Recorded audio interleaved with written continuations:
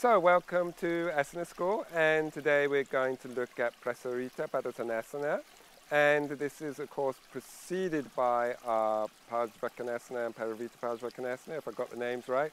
It's not my strong point. So what we're doing from our position, we've come back to Samatitihi at the beginning, at the front of the mat, and then we're stepping out about 2.5 to 3 feet apart, depending on the length of your legs, really. Yeah. The wider your legs, the closer it will seem that your head is to the floor. Well, your head will be close to the floor, but sometimes we can again be escaping out of the posture by taking our legs too wide. Yeah, so they don't want to be super wide. A little bit more than natural. Yeah. Okay. And so from there, with an inhale, now we don't initiate a back bend as we're about to go into it, but we still want some lengthening. So we're thinking about lengthening up. And we can now feel our hands on our hips, yeah? And this also gives us an indication of where we'd like to move from, yeah? So from there, we've inhaled, and then we're going to exhale forward. We want to feel the movement coming from here, and we're trying to create a neutral spine for as long as possible, yeah? Then we'll get to a certain stage. We can place our hands down on the floor, and then we're going to inhale, lift up, and then exhale, fold forwards a little bit more, okay? So we're looking for, if possible, the legs to be straight, but if not, we can bend them a little bit. We're looking for, from this position, the hips not to be in front, not to be behind the feet, yeah? We're looking for activation on the insides of the arches, but also pressing down onto the outsides of the feet, yeah?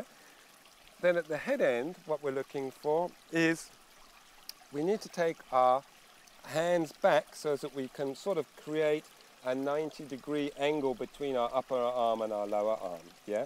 Now, it's true that, we're looking towards getting our head maybe touching the floor, but to me that's very much a proportional thing. If you've got a long lower body relative to a short upper body, then, you'd have to take your legs quite wide and forward to get your head down. And vice versa, if you took your legs really wide, you'd get your head down, but you might be missing out the opportunity of the posture. So to me, that's just secondary fluff at the end of the stuff. So just think instead of the weight of your head dropping down towards the floor, lengthening the whole of the spine, yeah? And it really gives you opportunity to let gravity help you in some of these postures, yeah? Now, depending on your hamstring length, it might be that you do need to bend your knees, yeah? And again, it might be that you have to, maybe we bring you up, maybe bring your hands here, and it might be that that is your posture, yeah? Even with the knees slightly bent, yeah? Which is fine, you're working at something. Much better that than straight legs and just do a curved body for me. So straighten your legs and then just this. Much better this, and then you could probably bend those. Much better what we just showed you than that, yeah? Because again, all the stresses is going to go into your back here, yeah? So pick what's right for you, and then what you're going to be doing is working into the areas that needs it, which is the back of the body for sure, but it's the back of the body below the hip. Some of this a little bit too, but not as much, yeah? So that was A, yeah? And then coming out of that, we're placing our hands on our hips and we're inhaling all the way up, exhaling there. Inhale, take our arms out to the side. Exhale, bring them back to our hips. Inhale, lift, and then exhale, fold forward. Yeah? So we're going to land up in a similar position, but just not with our hands on the floor. Now, the beauty of having your hands in your waist is A, you get a chance to open the chest by drawing your elbows towards the back of the body, but also the fact that you've got your fingertips in your belly, yeah? So what you want to do is relax your bandhas when you're in that position. So we're talking about Uddiyana Bandha, Mula Bandha, and then see what your belly feels like with your fingertips, and then re-engage, yeah? And feel that slight drawing in. So it's not a massive, great crunching, but that energetic drawing in and the activation of the lower belly, Mula Bandha also, yeah? And then continue your breathing, and your fingertips are there to monitor whether you lose your bandha or not. So for me, this is a really good posture, like a bandha check-in. See whether you're actually fully keeping it the whole time, or whether it comes on when you first do it and then within 2 breaths it's disappeared again, which can often be the case, yeah? So again, the main thing is just feeling that lengthening of the spine and the head moving down, bending the knees if you have to, yeah? Good. And then when you've done your breaths, you'll be coming all the way up, exhaling, inhaling. Take your arms around, interlacing, and then inhaling up and exhaling, folding forward. Now, you've got a couple of choices with the hands as far as I see. You know, you can have your hands apart like this, or you can have your fists of the heels of your hands together. Depends what you like. For me, I like the heels of the hands together, yeah?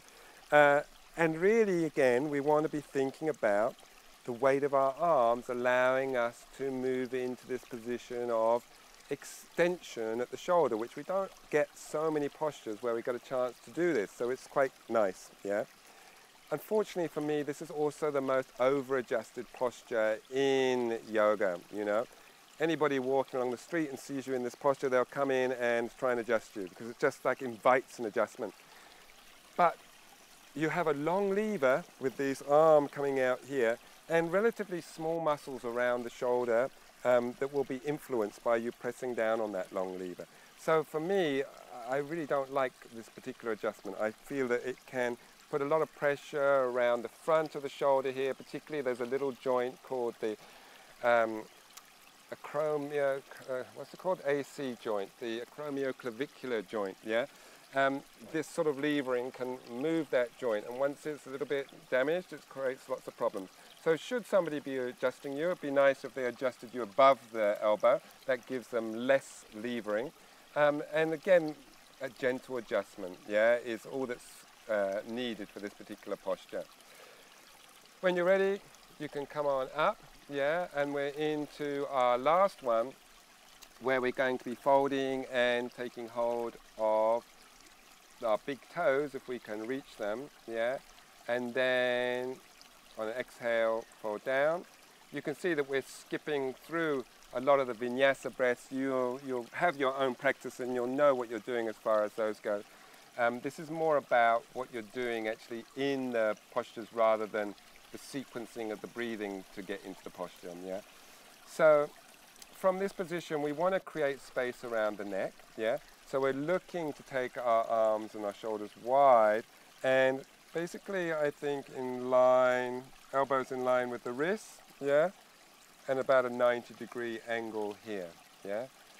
Now, you can, you know, as they go through these, you might want to walk your feet in a little bit as you warm up, or find the space that suits you, yeah. You might need to take them wider. The main thing is to be comfy, and again, if you need to bend your knees slightly, yeah. So as you can keep your spine as straight as possible, yeah? Obviously it's going to curve somewhat, but what we don't want is a big, big curve, yeah? Because again, you're just going to take the pressure into the low back, yeah?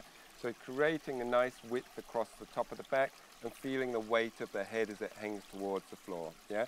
With your fingers, as they're clasping the toes, I think it's better to tuck the thumb in rather than place it down on the floor, because again that can place pressure into the thumb joints, yeah? So you can either tuck it in or just place it gently on your fingertips, so almost like a little mudra going on. Good. Okay, and then when you've done your breath, you'll be inhaling and then exhaling there and then inhaling all the way up. Good. And then coming back to center. Now, that coming back to center also for me is quite an important thing, because particularly if your legs are wide, then we want to be able to try and step back in one step, yeah, and under control. All these things are chances to work on our coordination, to work on our strength, and to actually bring ourselves mindfully back to what we're doing. Because if we're here and then we just sort of do this and we're okay, now we're ready to go again, you know, it's not the same as if it's very positive and we're turning and then we're placing our foot down without, you know, going over to the side there, so it wasn't a very good example of it. but you know what I mean. We're trying to create some balance, some grounding in our feet, and some constant work through the whole practice. Yeah? So think of your feet and think of that same stepping out the same. Try and go to where you want to be there and then on each step. Yeah, good. That's all for today, and see you again soon.